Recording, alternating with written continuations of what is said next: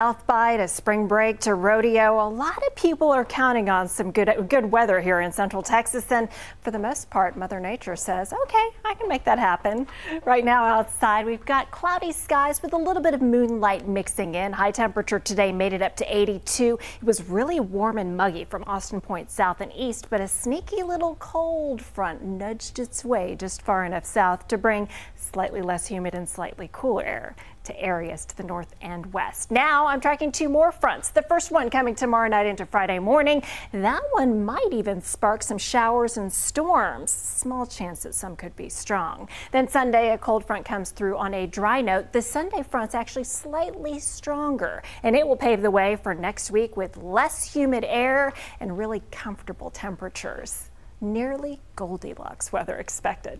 Currently outside, here is that front. To the north, we're in the 60s. To the south, we're in the 70s, and that's where all the stuffy, muggy, humid air remains. Meantime, this front's going to sit here and then lift to the north as we head toward tomorrow. So tomorrow will actually be a balmy day.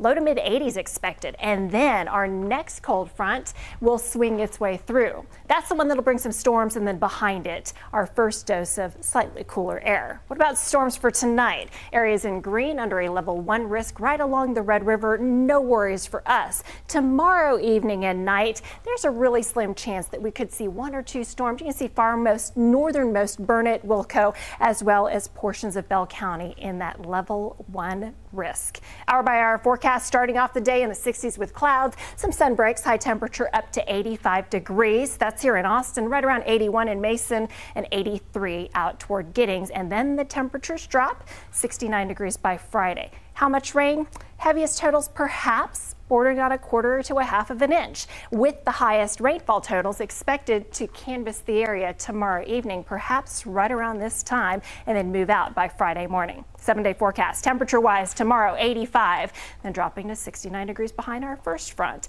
This weekend back into the 80s, and then another front dropping us back down into the 60s, just barely. Still looking good. We'll be right back.